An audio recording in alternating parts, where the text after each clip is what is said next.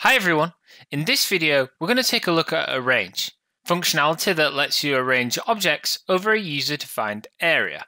Before we jump into showing you the functionality, the first thing to let you know is that Arrange can actually be accessed from both the design and the manufacturing workspace.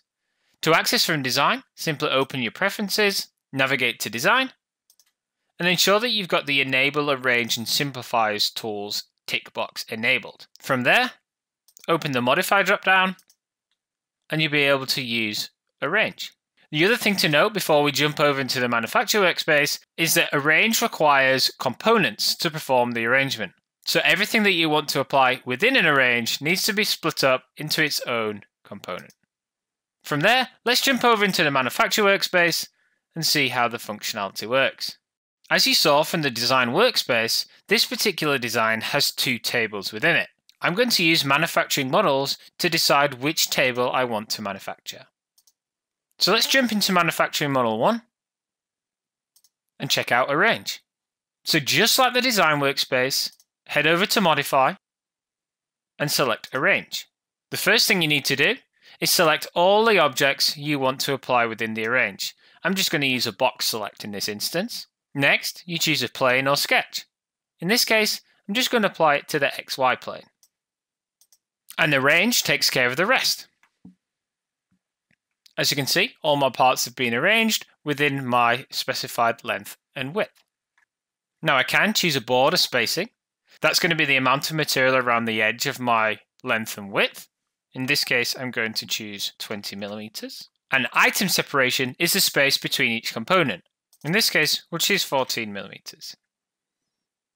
The only thing left to change in this particular arrangement is that if we rotate our view, you can see there's a series of pockets on the underside of this table. Now we want to get access to those on our first manufacturing setup, so I can simply flip that particular tabletop by using the flip icon. And now you can see we have access to those pockets for machining. And with that, I can press OK.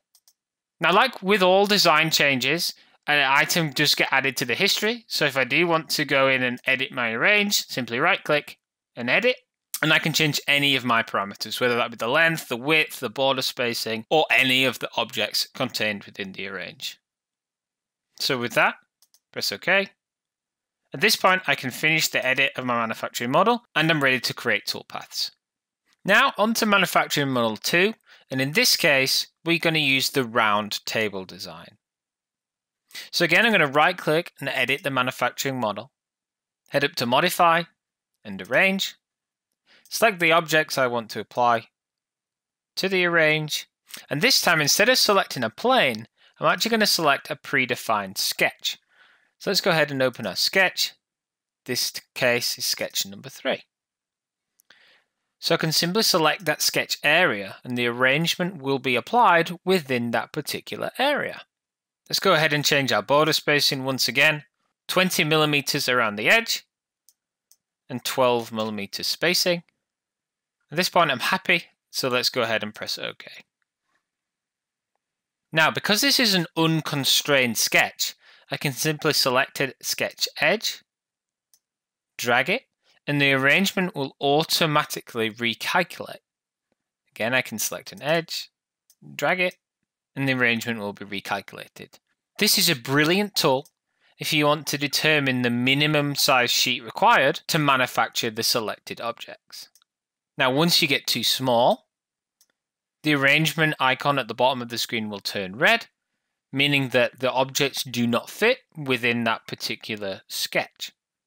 So let's just go ahead and make that bigger again, and the arrangement will be applied. Now, in this particular case, I've used a rectangular sketch, but you don't have to. So let's go ahead and edit the Arrange. I'm going to deselect that particular sketch, just hide it, and show sketch 4. As you can see, this sketch represents a remnant. So let's go ahead and select that. On doing so, you see that there's an error because all of those objects do not fit within that particular sketch. So in this case, I'm actually going to remove one of the objects. It's really easy to do. Just select it from the list and press this X icon. We have a few more options regarding object selection as well. So let's take this object for instance. I can actually manually override the orientation of a particular object by manually selecting a face, and as you can see, the orientation adapts. In this particular case, I don't want to do that, so I'll return it to its default orientation. Lastly, you can actually use a sketch to define the component boundary that's used in Arrange, and you can do that to avoid situations like this, where components are arranged within other components. So instead of selecting the entire object, what I'm actually going to do is open up the Arrange demo folder and the round table, open up the central joint, and you can see we've actually got a sketch that represents the outer border of that particular shape. Press OK, rotate my view, and you can see that no components have been arranged within that particular component itself. With that, I can press Finish, and I'm ready to start creating toolpaths. So Manufacturing Model 3 contains our original table. So this time, once again, let's open up the Modify dropdown and select Arrange. I select the objects I want to arrange, again using a box select. Now this time, instead of selecting a plane or a sketch, we're actually going to select a solid face. And in this instance, we've mocked up our router table, and we're going to use a solid face for our arrangement. So in this case, we select plane or sketch, select the face we want to apply it to. And the first thing you'll notice is if we take a view from the right-hand side, that our parts have got nested on the incorrect side of that particular face. But that's no problem. We can use the flip plane or sketch icon. And now if we take an isometric view, our parts have been nested correctly. Again, you can see our tabletop has been nested the wrong way around. Again, we want to take that tabletop and flip it so we have access to our pockets. And we're happy with the same border spacing and item separation that we've used throughout. With that, I can press OK, finish the edit of the manufacturing model, and we're ready to start programming. So I've gone through and created all the necessary toolpaths.